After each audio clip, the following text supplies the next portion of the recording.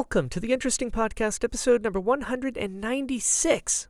This episode is with my new friend, Chip Beaman, who not only is a co-founder of the amazing Halp network, he's also one of the kindest people I've ever met, and super inspiring, I gotta say. In this episode, we talk about him working as a nightclub promoter in New York, getting into game testing, what that job actually entailed, building a VO department from the ground up, the process of creating the Halp network, and so much more.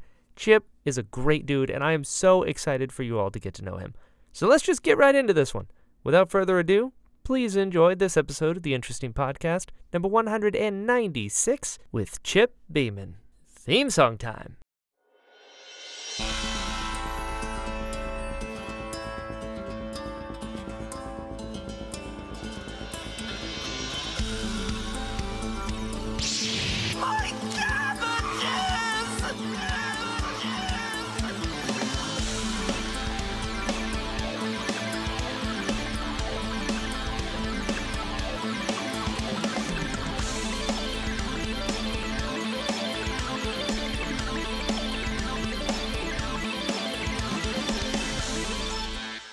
How's your day going? Good overall?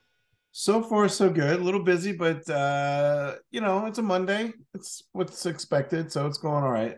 That's true. That's true. I have a really important question that I've been meaning to ask you for a very long time. Sure. What's going on? Given your one-man war on the flavor atrocities of Oreo. Oh my God. How are we feeling about that last one? I need to know because the most Oreo-ist of Oreos is out, and you're the only person I care about their opinion on this. All right. So, first of all, you're 100% correct. I am a traditionalist. I like the original Oreo. I can even go double stuff. Okay.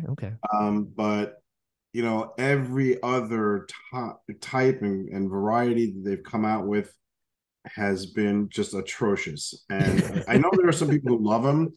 I just think that they're the bane of my existence. I've actually on Twitter, I've threatened Nabisco and Oreo to, a fight after school.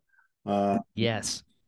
Meet me at the playground free, type of thing. Right. So please stop with this affront.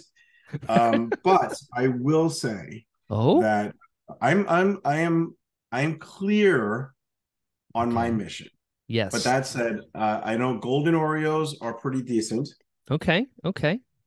And then yes, you're right. I did have the most Oreo, which is the one that came out recently. Mm-hmm. And it is not bad. It's bad. Not, okay. It's not bad.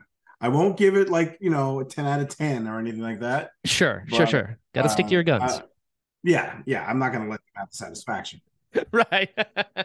But it's not a bad Oreo. And I know that some of the other ones aren't bad either, but cherry cola Oreos, that's horrible. There was a candy corn Oreo that was horrible. Ooh. There was a lemon lime and a watermelon. Those were horrible. Oh no. So I'm just I'm just like, just stop doing that. Just stop it. You're killing it. It's killing me.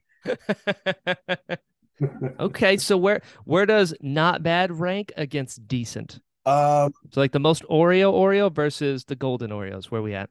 I would put golden Oreos ahead of the not bad Oreos. Interesting. The most Oreos, yeah. I would say in order, it would probably be the original Oreo, double stuffed, golden, and then most Oreo.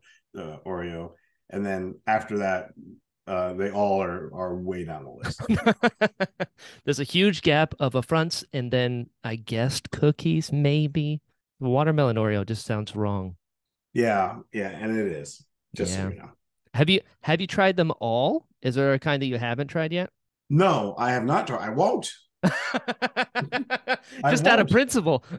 Out of principle, exactly. And I know that people are like, you should try it. Don't knock it into it. I'm like, no, I'm not. I can knock it and not try it. I could do that. I'm a grown-ass man. I respect your conviction. Yeah, I could say I don't like it and not ever have tasted it. That's true. I've never stuck a fork in a socket, and I have no plans to. There you go. Exactly. I know that I won't like it. I know me well enough to know I'm a traditionalist, a purist. This is what I want. Right. Matter of fact, sister, growing up, my sister and I used to fight over the difference between, and I don't know if you know this or not, but are you familiar with Hydrox? No, what is that?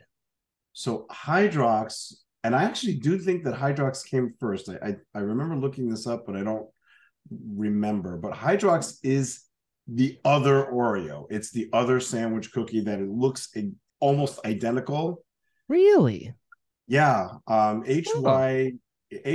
Hydrox, and they were out at the same time. They sat next to Oreos on the shelf, and they were like the next biggest seller, right? Whoa. If you didn't want Oreos, you had Hydrox. That's so weird. And they were first. I believe they were first, Interesting. and my sister loved them, and I hated them. I thought they were disgusting. There was definitely a taste difference, and certainly there was a soak. You know the soak factor, right? Uh-huh. Oh yeah. So This there is was science. Hydrox exactly. So 100% the Hydrox didn't have a soak factor at all. Ironically enough, they're called hydrox. Hydro. Well, Yeah. interesting.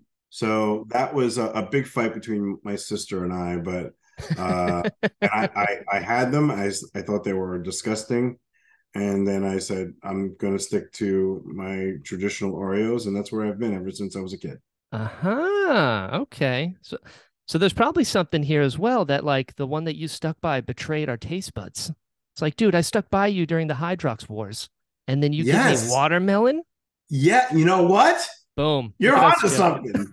That's absolutely right. You're on it. That's why I think that's what my therapist was trying to tell me. Right. And I'm free, Chip. Look at this.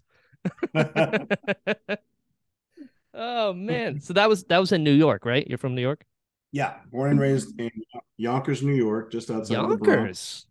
Yeah, Okay, okay. home of Otis Elevators and Roosevelt High School, where I can't remember. Alice Cooper, I think, went to school in my school. People said hello to And Dolly. All kinds of stuff happened there. What kind of stuff were you into growing up? oh wow, depends on what age you're talking about, but Oh, good point. when I was younger, in the preteen era, I Hmm. would say that I was playing a lot of I was playing a lot of sports. I was into baseball and softball and football, like like many young people are. Nice. Um, so I played out in the street, and I played in my friends' driveway, and we'd go out to the courts and play there. And but I soon got into my friend's brother was a DJ, and Nice. yeah, he was a huge DJ, and he would go out and do parties and things like that. And then he would practice at home, and we'd go by the house, and we'd listen to him DJ, and he'd get all these records in from the record pools, and we'd be like the first to hear all these songs. And um it was great because we would sit there and just kind of like sit and listen and dance, and I really got into the whole DJ culture. And by the time I got to be, I don't know, maybe 19 or something, I started my own business, which was basically an entertainment company: DJs, bands, catering, florists. Oh, uh, dude.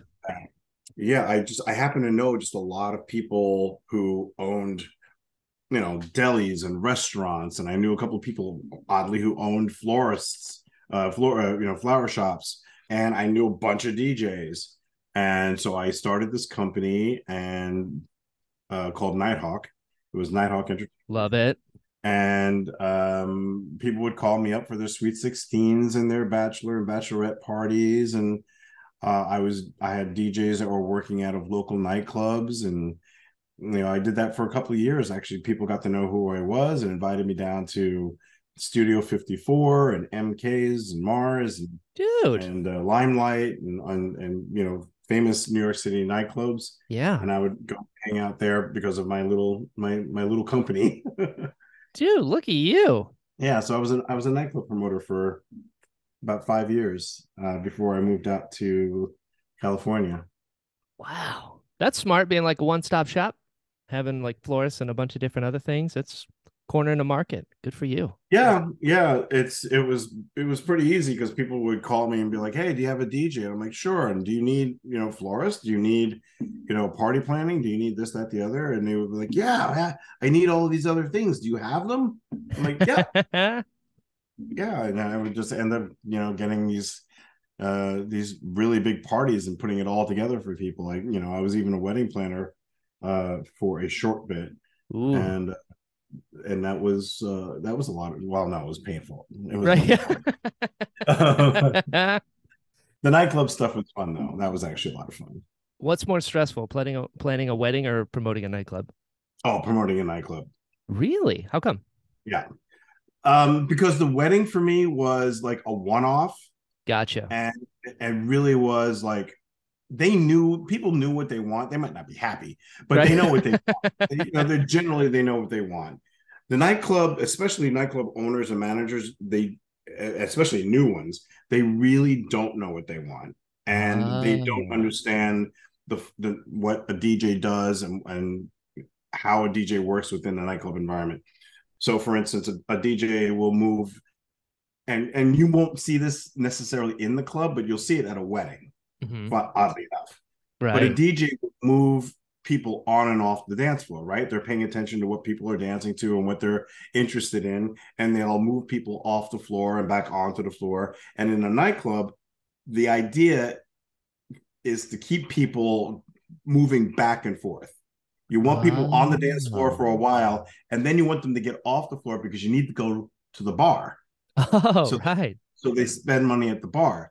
And what a lot of people, especially inexperienced managers, they're really just like, your dance floor is not packed all night long. What's going on there? And it's because we're not supposed to keep the dance floor packed all night long.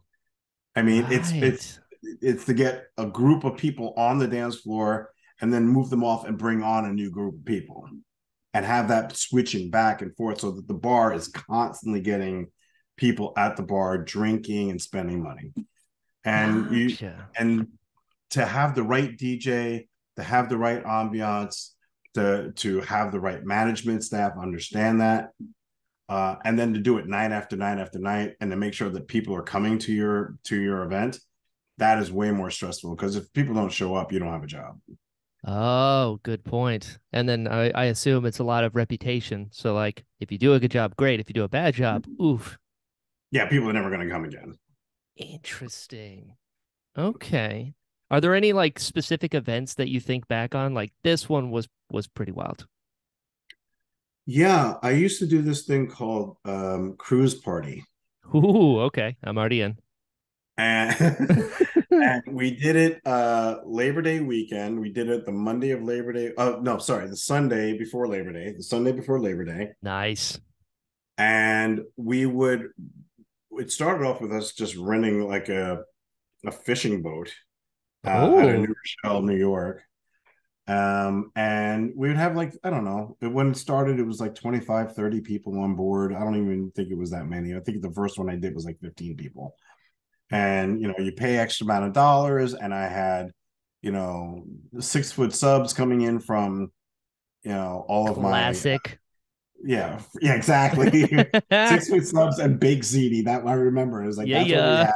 had. And we had a keg on board. And, that was supplied by the people who I knew, like those vendors that I was telling you about that I knew. They would give me a really good deal on all the food, and we'd have one of my DJs would get on board, and 15, 20 people would just have a great time for 3 hours on this boat. Yeah. But by the time I did it the second time, it got to like 30 and 40 people. And then by the time I did it the third time, it was like 100 people, and I had rented out a big boat. And Ooh, by the time the fourth and fifth one I had done were, I was renting out like a yacht, like three dude. floors. I had Woo-hoo. DJs, I had karaoke, I had, catered food. It was great. And the thing about it was, for you as the consumer, the person who was going, it was all my clients, but anybody could go. It was like $40, Oh, and you could dude. drink all night long. That's amazing. Yeah, it was a great event. I really loved doing it. And so many people after it was over just kept like, you got to do this like a couple of times a year. And I was Yeah. like, I don't know if I want to do that, because it kind of loses that, that cachet, the fact that it's kind of a one-off every year. Right. Keep them wanting more. Yeah, and because I was also doing the nightclub promoting at the same time, when the boat docked at night, so it was like 9 or 10 o'clock at night, I Hmm. gave everyone free tickets to get into the nightclub. Look at So, you. immediately I'm bringing, 150 people from the boat over to the nightclub, which is down the street from where the docks were. And they would go in and they get like, front of the line pass and a free drink. Dude. And I would offload my my legal responsibilities for serving them so much alcohol. I would offload it to the nightclub. So it worked out. I had to get them from the dock to the nightclub safely. So we would call a cab company and make sure that there was a bunch of cabs outside when the boat docked, so that people were encouraged to get in a cab. This is well before Uber and all that kind of stuff. So we Sure. had cabs lined up outside the dock, and they would just go over there and they would get drunk over there, and the club would take on the responsibility. This sounds like the greatest time ever. It was. How are you naturally good, like organized at doing these kinds of things, or was there a learning curve? Like, okay, I got to think about this and then kind of facilitate this. Like, you sound like the Willy Wonka of a good time.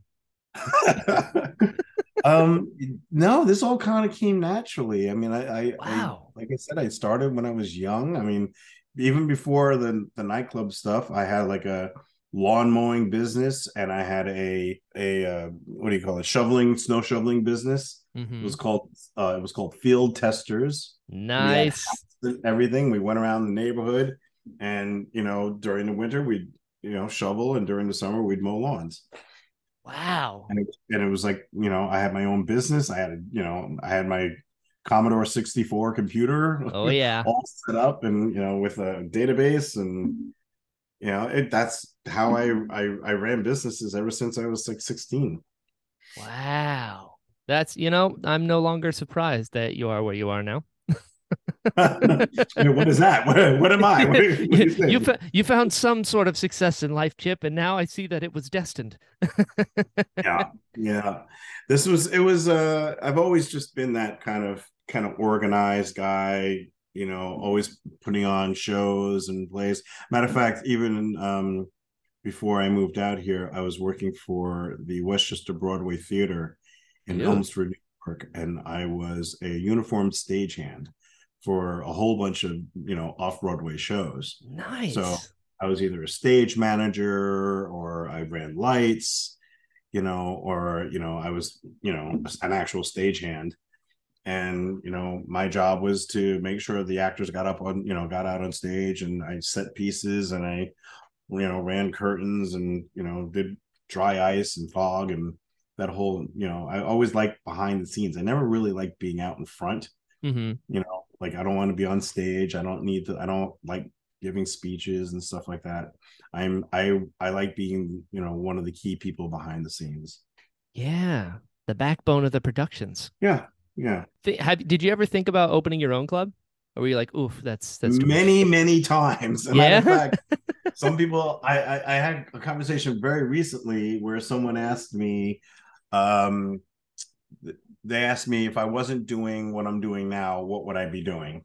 And I said, I'd probably be running a nightclub.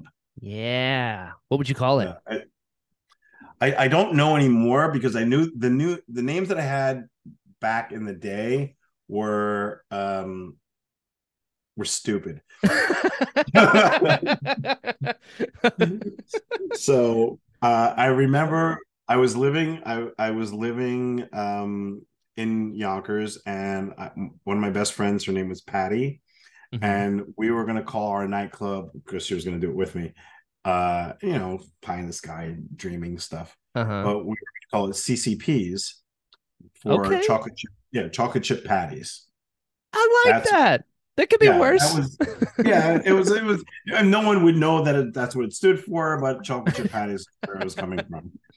Okay. And then I told her I was moving up to California, Hmm. and she says, I'll come out there, and we'll call the nightclub Aftershock, or we'll call it Tremors, Ooh, something yeah. like that. thinking of the whole earthquake thing, and I was like, back then I thought that was a brilliant name. Now I think it's stupid. Aftershock could still work. That's not bad. There's already a club called Aftershock, or at least there Ah, was. okay. Yeah, So we have to fight them. yeah. After school at 3 o'clock. Yeah, exactly. You and Oreos. We'll see you there. Yeah, exactly. But yeah, I don't know what I would call it now, and certainly my thoughts about what the nightclub would be are way different than when I was younger in my 20s. Sure. More or less boats now. Oh, very less boats. Yeah, I think the nightclub I would do now would be much more. I mean, I think there would be like a high energy night, but I think it would be much more of a lounge type. Oh, I like that. Yeah, much more relaxed, people chilling out, having really good drinks, really good food. Not necessarily that it's a restaurant, but some food. Yeah, a But little bit of bacon, maybe. you Do I know you, Chip, or do I know you?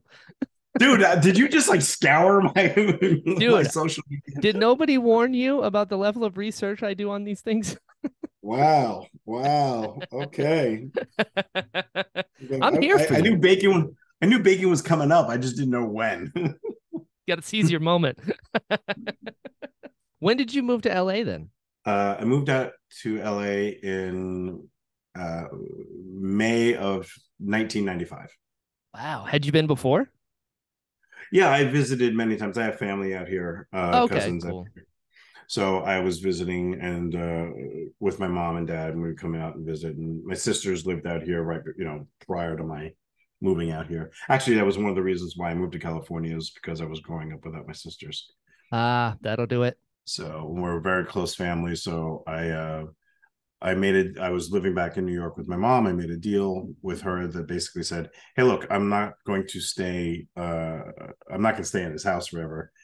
So I'm gonna Right. move out to California for a year and see if I like it. If I do, I'll give you a call and ask you if you want to come. And if you say yes, I'll come back here. We'll move you out, and we'll all be together in California. If you say no, I will come back because I'm not going to let you stay in New York by yourself. Mm-hmm. I just won't come back to the house, but I will come back to New York and live nearby and take care of you. And Yeah. then a year and a month later, I called my mom. That's exactly what I did, and I said, "Hey, you want to come?" And she said yes. So I Oh, went I back love and that. sold the house, and we all lived within 5 minutes of each other out in LA. That's so special. Family, man. Mm. Very close knit family even today. I mean, my mom's gone, my dad's gone, Mm-hmm. but me and my two sisters and I, we have sibling day. Matter of fact, we just planned it for March 5th. Oh, We do cool. sibling day 4 times a year where it's just the three of us, nobody else, no husbands or wives or kids or nobody else, just the three of us get together. We spend the day together doing whatever we want. We can go to the movies, we can just hang out and talk, we can whatever, but it's all about us just being close. Ah, that's so important, It is. especially because everyone's living your own lives. It gets complicated and everyone's busy to intentionally make time to continue that relationship. That's so cool. That's exactly what we do. It's so important. And I, like I said, it's not just about the Oreos. I'm a traditionalist. I like having the family, the family values and the having the family fun. And, we try and get together many, many times throughout the course of the year with my entire family doing just fun things. My cousin who I was visiting when I was younger, she just celebrated her 90th birthday two weeks ago. Good for And we were her. all hanging out with her for the entire day, which was awesome. And then she went to a Bruno Mars concert. Oh, that's how you do it. Well, 90 years old, she was the one partying her ass off in Vegas, Look at and that. and everybody else was out cold, and she was the one singing, the entire time dancing to Bruno Mars. Goals. I have a Mm-hmm. new hero. Exactly. Hashtag goals. Yeah. How soon after you moved to LA did you get into game testing? 1 week. 1 week? 1 week. How? How'd you find it? I moved out here and I had an opportunity for 2 job interviews. Mm-hmm. One was an assistant or like a PA at Sony A&R. Nice. So they basically said I can go and do this job, and it was paying a decent amount of money. Mm-hmm. And the other was to go be a game tester at what was then the brand new Disney Interactive. Nice. It only been Disney and Interactive had only been around for like a year or a little less than a year. And I kind of thought about it. It was do I want to go do this and get paid good money? Sure. Or do I want to go do this other thing where I get to play games all day and make a little less money? And I was like, fuck it, what the hell? Yeah. Let me go do that game stuff. So I did. I went and had one of the worst interviews I've ever given in my entire life. Oh, It was horrible. what'd you The do? manager's name, I still remember his name was Jeff Blattner. He was our manager. And he called me on the phone. He was a friend of my sister's. And he had told her they were looking for some testers to come in and work. And they were, he knew about me. And I was like, okay, I'll do this interview. Get on the phone with him. And he asks me, so what games do you play? And I'm like, Wolfenstein and I think it's Wolfenstein and Solitaire.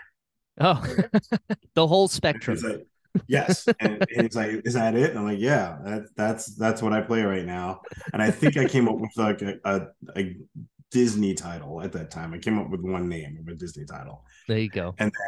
And then and he'll tell you this is true if I ever talk to him again.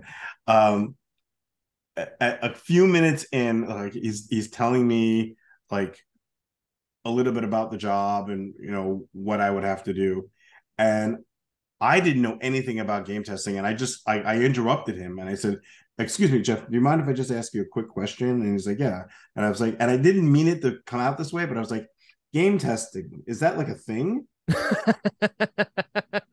And I'm not and like to know him, to love him, he's very dry, but he basically there was like a long pause to Oh, what no. to me felt like 20 minutes, but there was a long pause of dead silence, and then he just goes, yeah, it is. And I was like, okay. And then he just without missing a beat, he just goes back into his spiel. And he said, "What do you want to make?" And I told him, and he was like, "Okay, well, I've got a bunch of other interviews to do. Well, I'll get back to you." And that was like I don't remember, on a Monday or a Thursday, I can't remember. And then I know that I waited like, oh, it was on like a Thursday. And then the following Monday, I got a phone call from him saying, "All right, can you come in tomorrow?" Oh, And that's how I got into video games, literally. dude. It was a 10-minute interview that was horrible, and and then I got a job. What you didn't know is the next people that he interviewed only labeled board games. That's I do have to find him and ask him what made him pick me. I don't Right? know Yeah.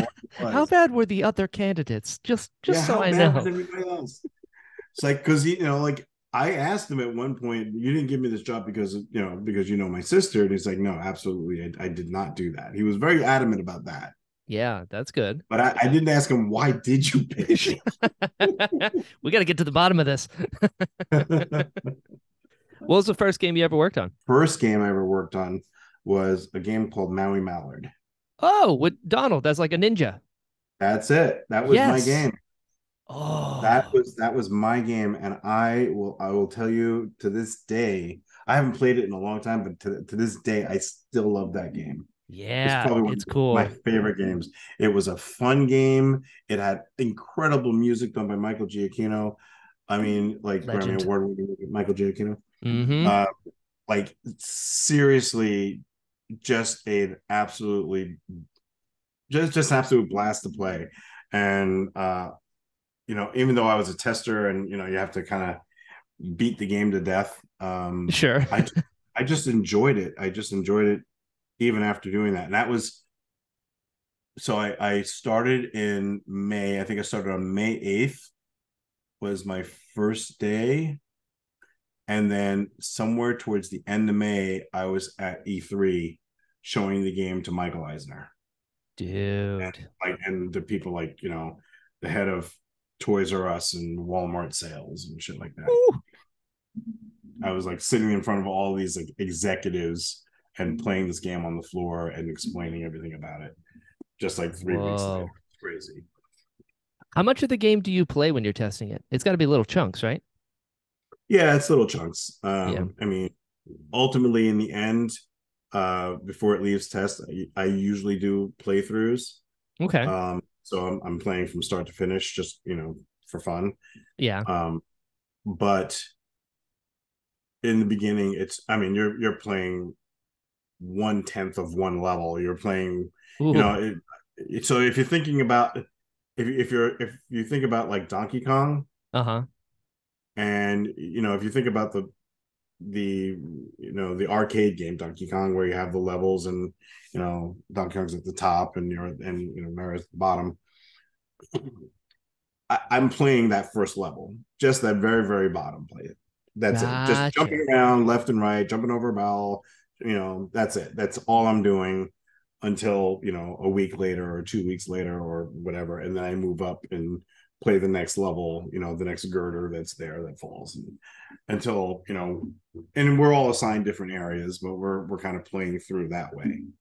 So you're only playing a little piece of it just to make sure that the music doesn't glitch and you don't jump off the screen and the pixels are all stay there and there's no occlusion and you're just writing bug report after bug report and seeing it, hopefully that they fix it. Gotcha. What did you find was like the most common way that games would break? I wouldn't say that I wouldn't say that a lot of times the game would break. I mean, sometimes there was just programming problems and it would Oh, straight okay. up crash. Uh-huh. But usually it had to do with what your character could do or couldn't do. So Gotcha. if, for instance, if you had to jump over a barrel, but your character doesn't jump that high, like every time the barrel, Oh, okay. you couldn't get over the barrel. It's like stuff like that, occlusion and problems like that. Or to get to a certain area, you need to have some sort of super jump. So you need to tell them there's no way that you're going to be able to jump and make that. It's just too hard for anybody who's on the first level. Right.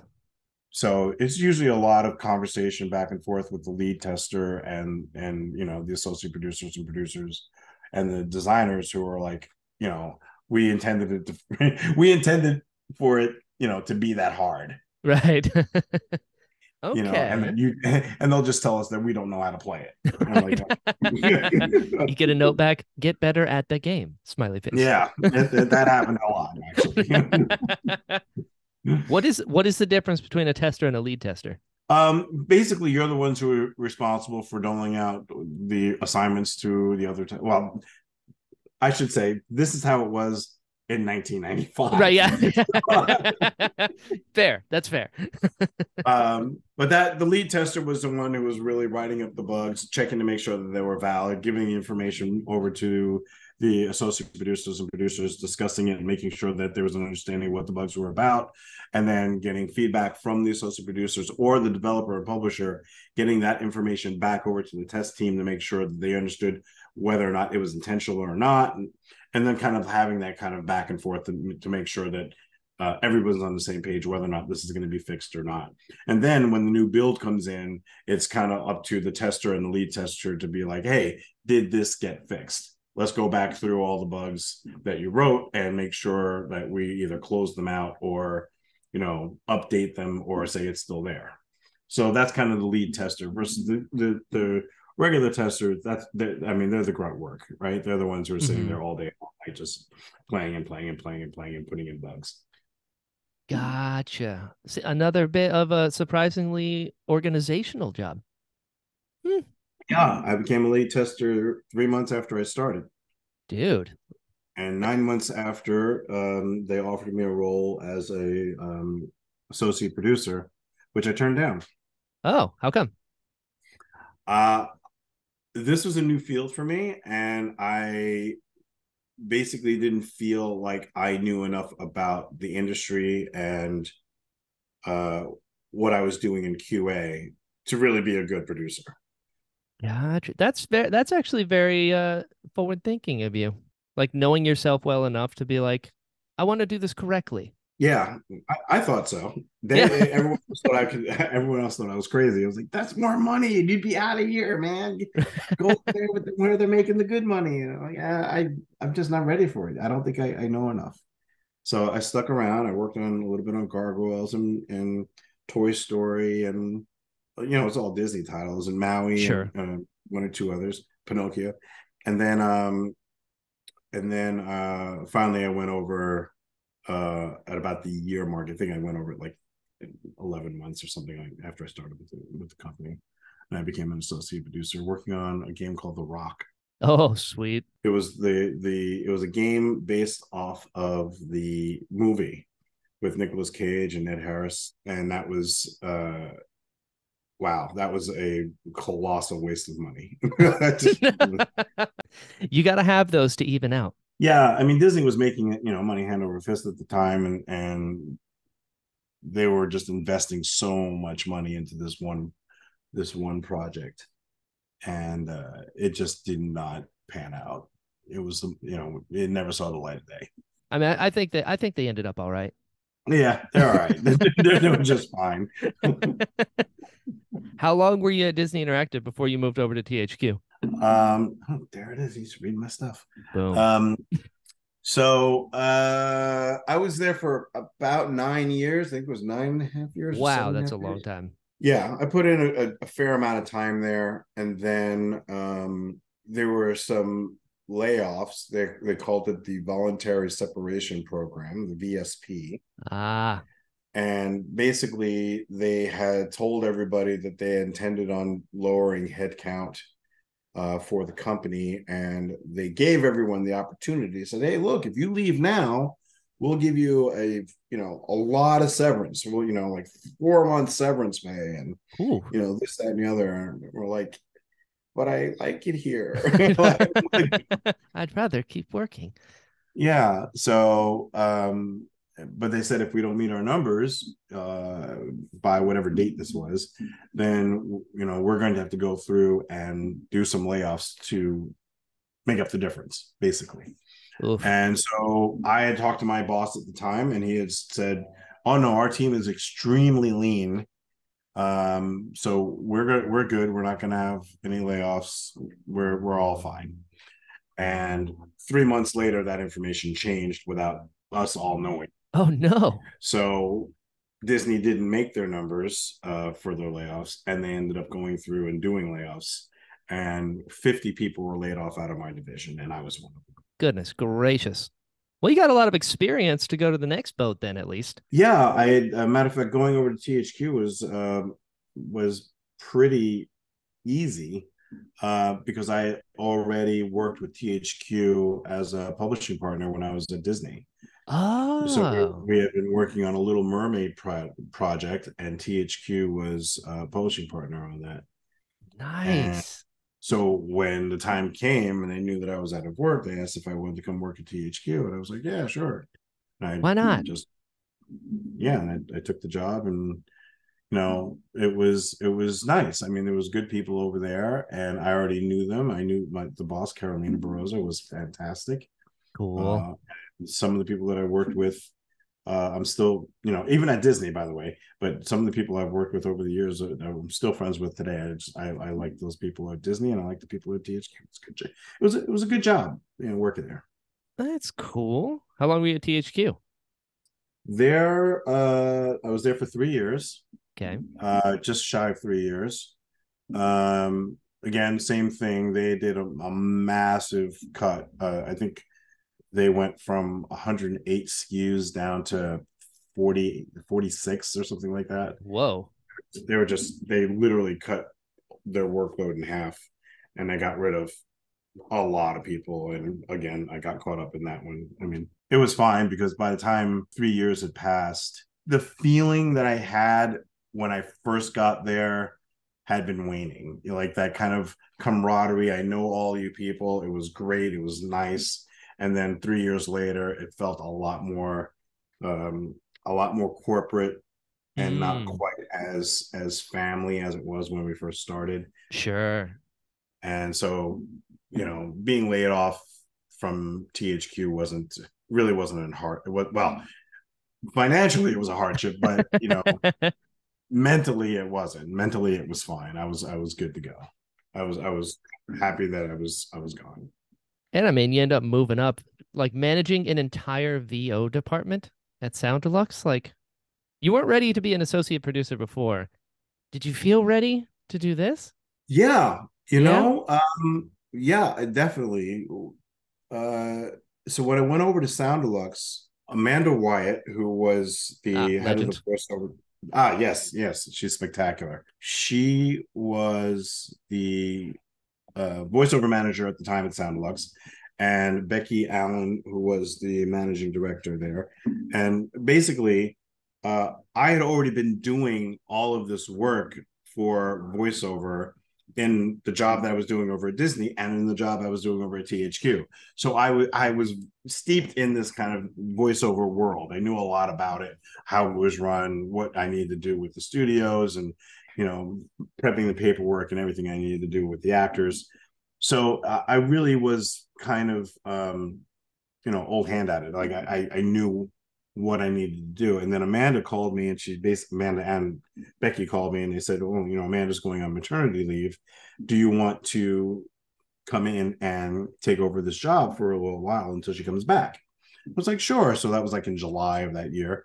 And I went in and I started working. And around October, Amanda called me. She goes, "Hey, look, here's the thing. I'm not coming back. If you want the job, I'm sure that Becky will keep you on as full time." So I ended up Nice. staying at Sound Deluxe for 9.5 years. So Woo.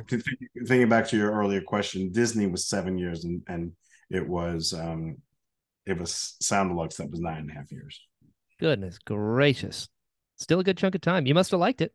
I did. I did. I learned a lot while I was there. I had met some amazing people, like a lot of the voice actors who are working today. I was there on their early days. It was great. I knew, That's cool. it's Nolan North and Andrew Oh, Cascino and you know, dude. Tara Platt and all these Incredible. fantastic, fantastic actors who were either just starting out or were brand new. And my studio was one of the first jobs they'd ever done, and we learned together. And I loved like sitting with Yuri Lowenthal in my office. He'd come in and we'd just sit in my office for Love him. 45 minutes before and after a session, and we would just chat.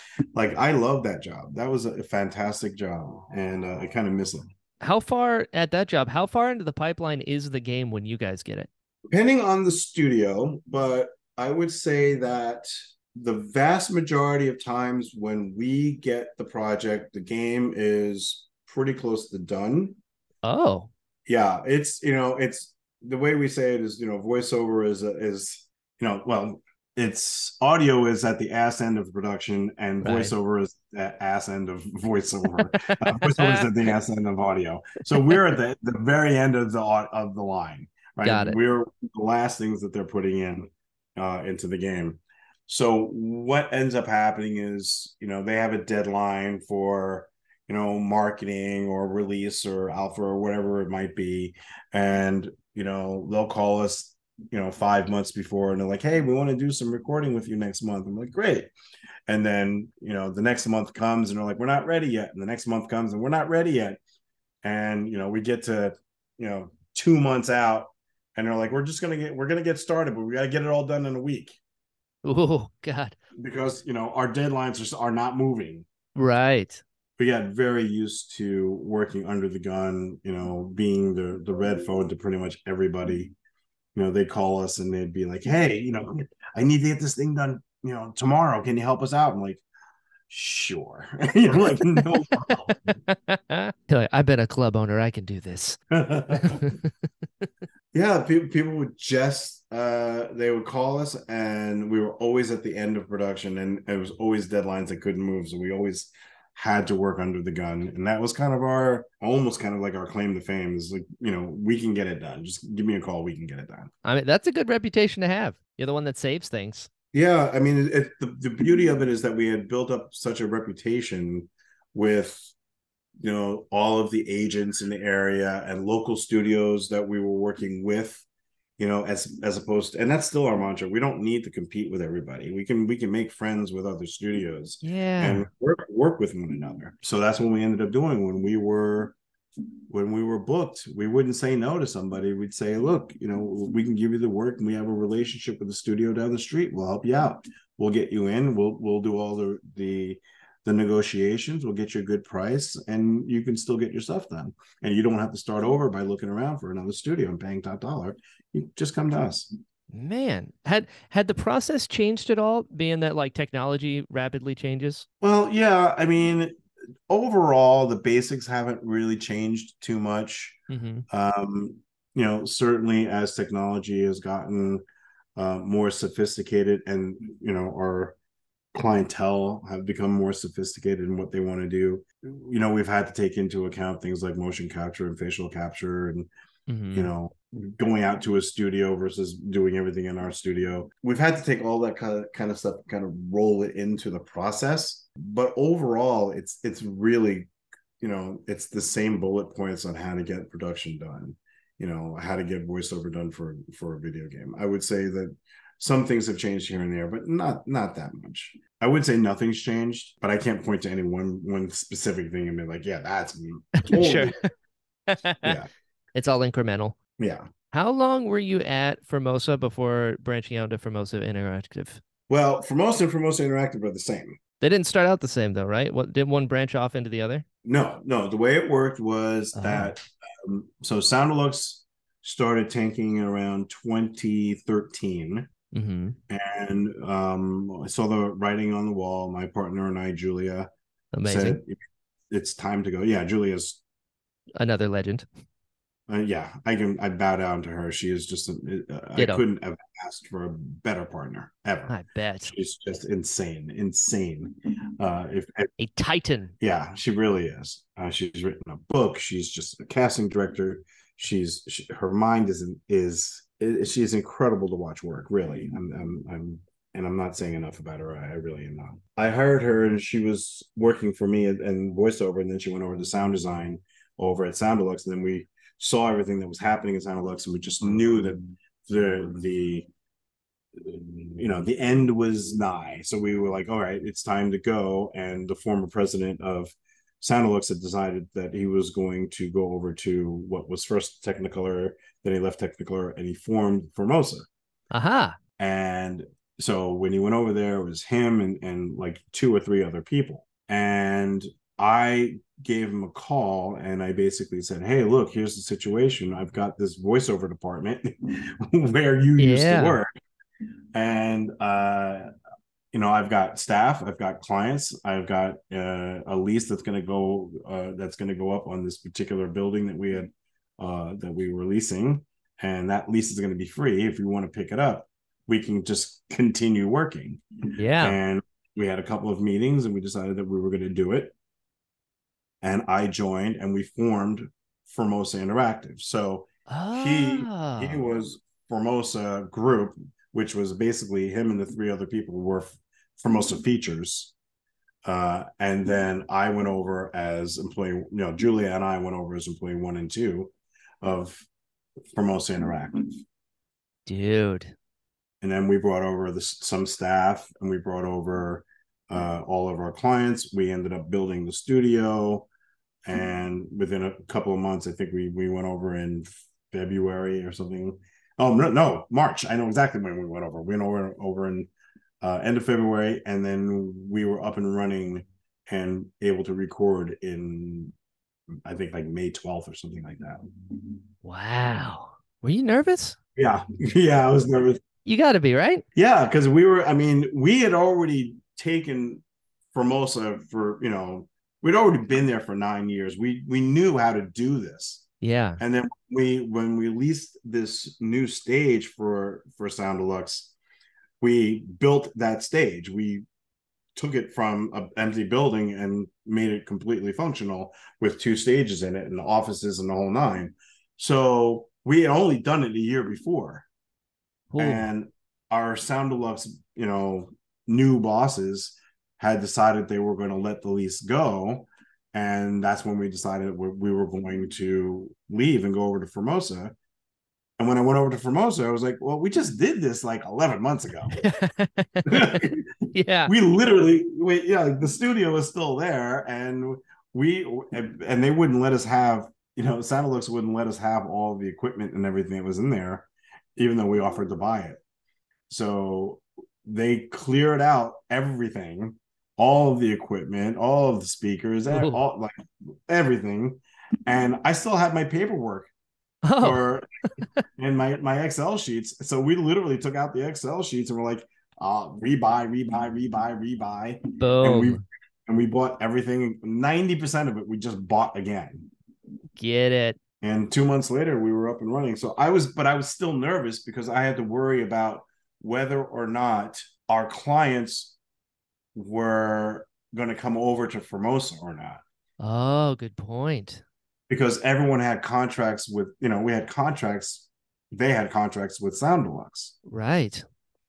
And, there was a worry about, like, can they actually come over to Formosa? Do they have the ability to actually make those changes? And in some cases, no. Like Sony was one of the last ones to come over because they had a contract with Sound Deluxe, and Sound Deluxe was still functioning, and Gotcha. they didn't want to change things up. Ultimately, in the end, once we started working, I mean, I think from like February through like June or July, Julia and I were like, I hope to God this works. Yeah, We were, I bet. fingers crossed. We made promises, and we thought we were going to make, maybe $500,000 in the first year, Mhm. and I think we did 1.1 million. Hell So yeah. yeah, we beat expectations, and then we beat expectations every year after that. So it was great. Dude, the success of that, is that where kind of the idea and confidence came from for the Halp network? Yeah, although I will tell you that the sheer volume of fear that we Yeah. had, I mean, there's nothing can outmatch how we felt in those first few months I uh, bet. doing the Halp Network. In all the years prior, we felt pretty good about what we were doing. You know, Santalux year after year after year, with very very few exceptions, we were always making more money. We're meeting new clients. People were really interested in what we were doing and how we were doing it. We did that at Formosa year after year. We got better and better and better. Um, but then this time was different because we were doing a brand new model. We were taking a look at what we had learned from Sound Deluxe and what we had learned from Formosa, and said to ourselves, what can we do better? What do we want to keep? What do we want to throw away? Right. Yeah. And we want to make this a better experience for not just the clients, but it had to be a better experience for the people who are working there, Sure. right? Our employees.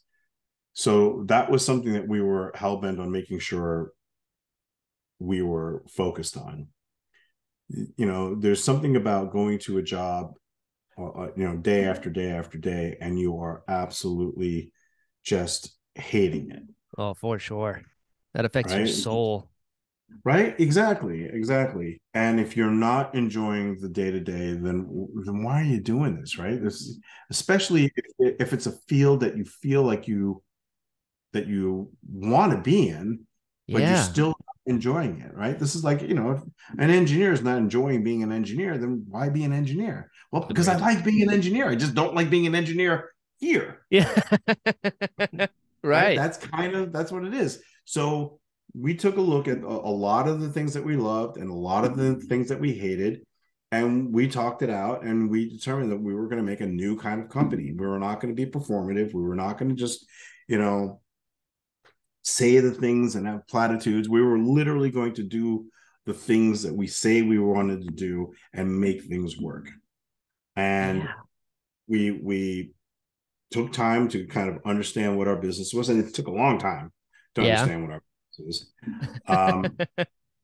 But we put our money, behind it and put our time behind it. And we made something that we are extremely proud of. Especially to come from like your brains and to build it yourself. There's got to be an extra level of kind of satisfaction of like it worked. Hey. Yeah. Yeah. I mean, we are still like, we not that long ago, we were just talking about how we are so blessed that this has worked out the way even better than we had expected. We Yeah. we talk about it quite often about like, oh my God, can you believe we did this? It's like, and not kidding you, those first few months, I Ooh. mean, woof, I don't know if I'm gonna let the curse on your Oh yeah, for podcast. sure. I already cursed a couple of times, but yeah, we were shitting bricks. We were like really worried because we're like the difference between going from Sound Deluxe to Formosa and that worry about whether or not the clients would come over. Mm-hmm. Well, I mean, Formosa had the backing of a big company, right? Formosa Group Right. and features and a president who had been in this business for like 25 years already, and all of this history, and there was money there. So if something went wrong, the Sonys and the Microsofts and the Nintendos of the world wouldn't feel that bad. Here, you're going from Formosa or Sound Deluxe to two people in their garage. To the new guy on the block. Right. New guy Yeah. on the block who's gotten, aside from our individual history, we didn't have a studio. We didn't want a studio. We decided that we were now that was kind of, Smart. Cut costs. yeah, we're going to cut costs. We're not going to have overhead. We're going to have more very, very little overhead. We're going Mm-hmm. to try and keep it as low as possible, and we're going to have our clients save money. Yeah. They're going to get quality work, and they're going to get it from great people, but they're going to not pay as much. That's Yeah. that's the goal here. And we just didn't know that whether or not people were going to come. Yeah. Do you remember the first And person that did? yes, Yeah. our first client, well, the first person who said they were coming was Brooks Guthrie of Cool. Bio, uh, and he brought us the Star Wars project. Dude. So we took Star Wars, and we have been working on that ever since. And then we had a National Geographic came in. They were the first company that stiffed us on money. Ah, Um, so classic. you know, but that happens. We learned a lesson. But Mm-hmm. yeah, yeah. I mean, and we had a partnership with Dara O'Farrell of O'Farrell Enterprises. He was a Cool. signatory for Interactive, and he gave us a break. He gave us a loan so that we can, buy all the things that we needed to buy and computers and stuff like that.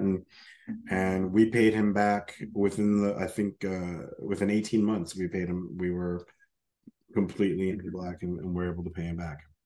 Dude, how does that feel now? Because like you went for it and so far it's working out. There is an immense amount of appreciation that I can't put into words Yeah. for all of the people who have taken their time to listen to what we're trying to do. When we went out to GDC, and 2 weeks after we had started the company, and explained to them what we're doing, Mm-hmm. and they listened, and they understood, and they trusted us. And I think that's the key thing, is that we have so many good people in our business, in our industry, who trusted us to handle their baby, right? The project that they've been working on for the last 6 months, 12 months, 18 months. And they're giving it over to someone and saying, okay, here's my baby. I need you to take care of this. And they did that. They gave it to us, and we did everything we could do to make sure that when we gave them back their files and we brought in their actors, and we brought them to a studio, that they were treated with an immense amount of respect, and we just did quality work. And they didn't know what was going to happen. Right. There's just So trust there. yeah, so I think that's the one thing that I can tell you, is that I am forever grateful to all of those people. Matter of fact, March 11th, I believe it is, which is a Saturday, Mm-hmm. we are going to be celebrating our 5th anniversary. Oh, dude, congratulations. And we've invited about 250 people to, invitation only to this event, Yeah. just to say, hey, you have played a vital part in who we are today, and we want to say thank you. So it's all about saying thank you to all the people. So gratitude and appreciation, those are the words that come to my mind. That's how I feel every day. I am going to retire doing this. Yeah. This is the last, or I think it's going to be the last job I have, and I feel like our mission is clear. I feel like we're very purposeful in what we try and accomplish, Mm-hmm. and there's just a handful of people out there who allow us to do that, and that's where my mind is. Oh, I love that. Do you have any advice for anyone who like is going out and venturing on their own thing and like, is out there trying to do the thing? Yeah, I can tell you there's one or two things I would tell you, or tell them. Don't let someone tell you that you can't. Ooh. I think that's one of the major things that happened over the course of leaving Sound Deluxe to go to Formosa, and leaving Formosa to do the Halp network, is Mm-hmm. that there were just several people who just said, you're making a mistake, and you better than they know you, right? You know Yeah. what's in your heart, and if you are, and this is part of, the second thing I want to say is, if you are dedicated to the goal, then you'll succeed. It may not, success doesn't have to be money, and that's one of our mantras. Like, we don't need to make a lot of money, Yeah. right? We're, this is a capitalistic society, and we all need to make money so we can pay our bills and, keep a roof over our heads and that kind of thing. We totally understand that, but our company doesn't need to be rich. I'd rather give the money to the people who are working here and make sure that they're feeling good and happy to be here, and pay for. We're going to. I'm taking everyone on the team over to new Nintendo World over at Universal. Cool. Um, just to have some fun for the day. I took them all to Catalina just to hang out for the day, Yeah. because they worked so freaking hard. This is one of one of the best things I can tell you is, you better than anybody. You know what you're going to be dedicated to do. You're going to know that if you are focused, you can succeed. And success doesn't necessarily mean money, Yeah. right? Success is happiness. Yeah. So I would say, look towards happiness as being your goal. I love that. And just like that, Chip, we've been talking for over an hour. You survived. Holy shit. Look at you. I had my doubts, but here we are. I did too. I did too. But this is great, man. Thank you so much for first of all, and your patience, because I was sick last week. Um, and I don't think I think I only called once in this entire podcast. That's okay. That's Um, what post is for. but thank you so much for the insightful questions, and for for digging into my past, and reminding me of some of the fun things that I've done, and how far I've come, and I'm looking forward to several more years of this. Yeah, me too. So, dude, before I let you back into the wild, I gotta ask, where can people find you online? Where can they find your stuff? Talk to me. So for the company, we are at halpnetwork.com or halpnet.com. You can find us there. That's our website. And then on Instagram and across all social media, you can find us either at Halp Academy or Halp Network. The Halp Network is our main company. That's the production side of our business. And Halp Academy is the education side of our business, where we actually do panels and classes and workshops and things like that. So kind of two things going there. So you can check out all the cool projects that we've worked on. And then if you're interested in taking classes, or learning about how to be a voice actor or the differences between composing for video games versus composing for film and TV, you might want to check out the Halp Academy. Halp, it's Halp. The full name is the Halp Network Entertainment Academy, but you can find it online. And then for me, I'm Pure Chip Beaman, fully spelled out Purachip Beaman, and that's across all social media. Beautiful. I love it. I love it. And